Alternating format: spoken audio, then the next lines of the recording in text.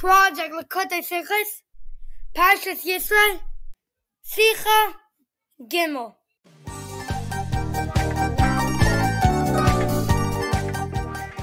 On Shavuos, Rav Yosef would make a celebration and say that if not for what was caused by this day, many more Yosefs in the marketplace there would be.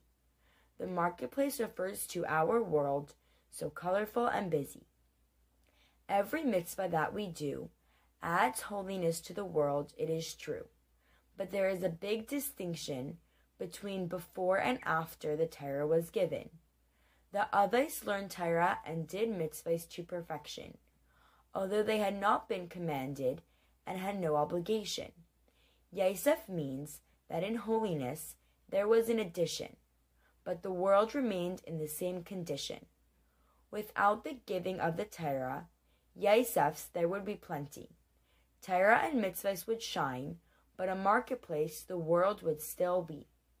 At the giving of the Torah, Hashem gave us the greatest gift. His commandments gave us the power to give the world a lift.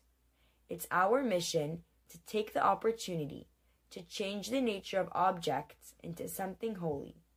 An object used for a mitzvah gets a complete transformation, and the person learning Torah changes and gets an elevation. Delicate petals of roses so pretty can be used to help the sick get well quickly. Fresh fish so scaly and slimy can become a Shabbos dish so tasty. Meat roasting for guests I'm hosting. Clothing tailored modestly. Hashem's princess I strive to be. Me and you together with every other vendor use the wares that we buy and sell to turn the marketplace into a palace for Hashem to dwell.